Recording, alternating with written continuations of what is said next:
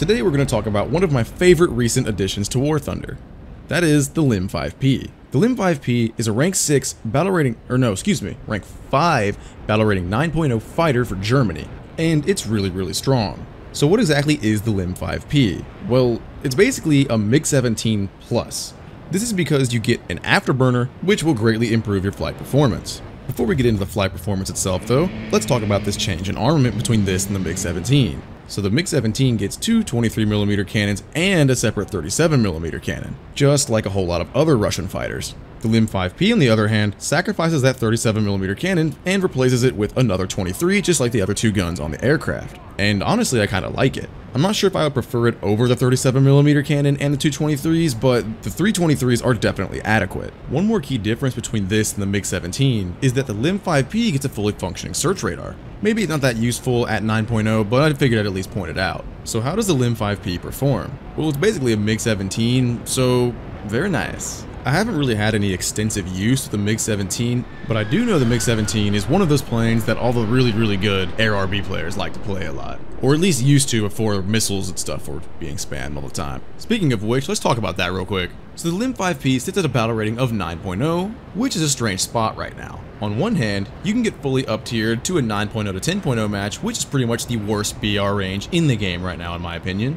Mainly because of the amount of brand new players in high-tier premium vehicles who have no idea what they're doing, so they just spam missiles everywhere. And on the other hand, you can get a full down tier and absolutely run every single match you play. This is a slight problem for the battle rating of where this thing should be at, because you would think to balance it out to where you wouldn't be dominating every single down tier, you would have to be bumped up to 9.3. But if you get bumped up to 9.3, you're almost exclusively going to get up tiers to those missile-wielding premium planes. And if you wanted to move this thing down a BR bracket to 8.7, it would completely just dominate every single match ever, which is just not okay, obviously. And why is War Thunder like this right now? Well... battle rating compression, but I'm not going to go deep on that in this video. I'll save that for another video. Anyway, since we're on the topic of battle ratings, let's talk about the Lim-5P and how it plays in an up tier versus how it plays in a down tier. So, let's say you get fully up tiered. You're going to be seeing some A5Cs, some F4C Phantoms, you're going to see some A10s, those AIM-9Ls, you're going to see a bunch of MiG-21s who will try and turn with you, which is still hilarious to me, and you're going to see lots of missiles coming at you from every single direction if you even think about showing your afterburner to your enemy. Luckily, most of the missiles at this battle rating range aren't that good, but in a full up tier you are going to see those really good missiles. But even in those full up tier matches, my experience wasn't that bad. And that's because, like I said, you're going to be going against a whole lot of premium vehicles who are likely new players who don't really know what they're doing yet. So even in a full up tier, you can do well as long as you really focus on your surroundings. Only other problem is that everyone's going to be able to outrun you if they so desire in a full up tier. And there's not much you can do about that. Then there's the down tier matches. In a down tier, no one is going to be able to touch you if you don't want them to. After all, this is an afterburning Mig-17, so you're literally just a Mig-17, but better. All you have to do is slightly know how to energy fight and you win. Energy trapping is really easy with this thing, just like most of the other MiG variants. And in this match I'm about to show you, I'll be doing exactly that. Alright, here we go. Starting out in this match, basically my whole team's already dead. I believe there's only one player alive. Other than me, of course. And basically this whole time, I've just been kind of running around trying to get shots off on people in this furball, but I've been struggling to get any shots off. So at this point I have 0 kills. But that's about to change right now with this F3H. He tries to dodge, but he's too slow. So that's 1 kill, but I've got a lot more work to do to get this match in the bag. So up next we got an AV-8 on my tail. And the thing is with the AV-8s is that they're not all that maneuverable, so it's not going to be hard to stay out of their guns. Since he's catching up to me, I'm going to try and get him to overshoot instead of turning because I felt if I turned, he would have an easy shot at me. Just trying to stay clear of his guns, make one last little dodge, and now he's going to be in front of me. Kind of choked a bit right here. Whipped a shot I felt like I should have easily had.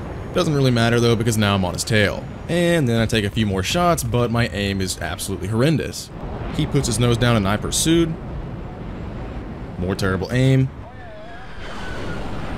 And finally he's dead. Now that he's out of the match, another AV-8 shows up. I'm not quite sure where he went a minute ago, but he's here now.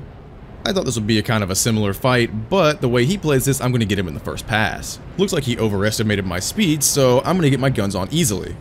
So that's going to be my 3rd kill. Up next, to everyone's surprise I'm sure, another AV-8. Premium plane, best plane, XDDDDDDDD. So this AV-8 full commits to a fight first turn, which is absolutely okay with me. Thought I was going to hit this shot. It was close, but I fired just a touch too late. We're both going to enter our second turn, and since I'm a little bit slower and I started out a little bit behind him, I hit a shot right here. Take off half of one of his wings, but since he is a Harrier, he has that thrust vectoring, so he'll probably be able to make it back to base if he really wanted to. Which obviously means I have to follow him and absolutely throw all of my ammo away trying to hit him because I am the worst aimer in existence, as you are about to see.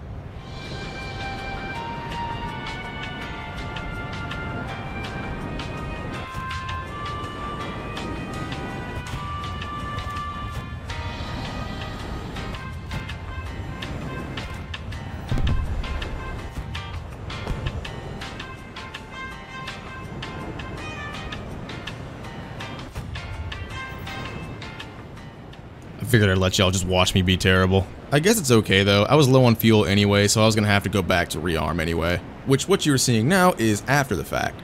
At this point I knew the last two were already A10s, so all I had to worry about were those AIM-9Ls, which luckily I don't think either of them were even carrying. Because I would be dead right now if this one was. I honestly got kinda lucky because I wasn't really paying attention to where this guy was coming from. But this is gonna be an easy fight because all I have to do is run him out of energy, which in this thing is not hard at all, especially going against an A10. He's gonna follow me up, and the only reason I actually turned right here is just in case he did have AIM-9Ls to make it a little bit harder for him to get that AIM-9L fired. And even if he did get his AIM-9L out, it probably wouldn't hit me since he's under a kilometer away and I'm at a pretty much 90-degree angle to him. In this situation, the A10 can practically do nothing. After all, it is a ground pounder and it has no real air-to-air capabilities outside of those AIM-9Ls that it carries. I know it, he knows it, he's not going to be alive very much longer. Attempting to get out of the way of my guns, he rolls down. But he actually kind of rolls into them more than downward, so he can say goodbye to his left wing. And he is not going to recover from that. And that makes 5 kills. And finally, the final player on the enemy team is another A10. Once again, I'm just going to take it upward because he can do nothing about it. Going to do the exact same thing I did with the first guy, and that is flatten out as soon as he gets behind me. And then now just do basically horizontal loops until I get on his tail, aka a rate fight. But it's not really going to take more than one circle to get on his tail. Pop my flaps out because I'll probably be able to cut inside of his circle. And I'm not too sure what happened here. I don't know why, since there's no active players when this guy is very obviously active. Honestly, right here, I was really afraid the game was going to end before I killed him. I was trying to get him so quick. I'll just use that as my excuse for my pathetic aim this time. Luckily, I get him before the game does end. And that's going to be a successful 1v6 up tier in the Lim-5P. Alright, so the burning question that's on everybody's mind. Will the Lim-5P get bumped up to a battle rating of 9.3?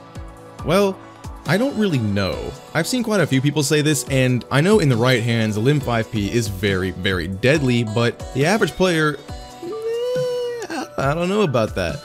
After all, Gaijin does balance off of statistics, so who's to say? I don't know. I wouldn't be surprised if it did get bumped to 9.3, I'll say that.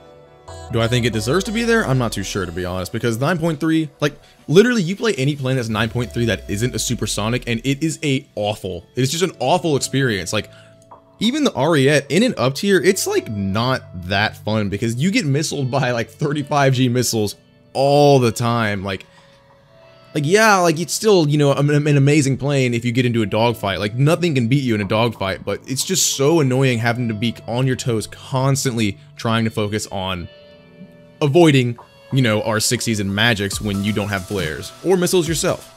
So I guess what I'm trying to say is that I hope it doesn't go to 9.3 because it's very, very fun and I want to enjoy this plane. Alright, if you're still watching at this point, you are absolutely amazing. And I'm surprised I can hold anybody's attention this long. So thank you, you're awesome. I just hit 4,000 subscribers literally right as I'm recording this. Like right now, it's at 4,000 on the dot, so like, woo! Anyway, I hope you guys enjoyed this video. If you liked it, please hit the like button. And if you would like to see more of this kind of video, hit the subscribe button because then you can get all of my videos, you know, woo! And if you got something to say about my video or the Lim-5P, drop it down in the comments. I'm honestly curious to see what you guys think about it. And on that, I will see you guys next time. Peace.